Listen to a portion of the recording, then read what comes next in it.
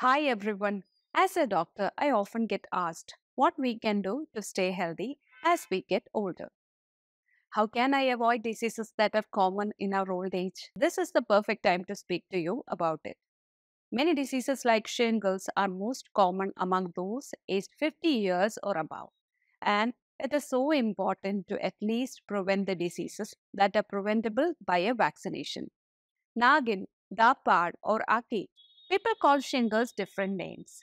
But can you believe 90% of adults aged 50 years or older already have that shingle virus in them? It is in fact caused by the same virus that causes chickenpox.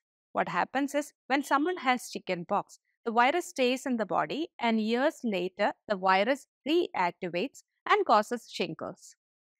It can feel like electric shock or intense burning and can cause different complications in different patients.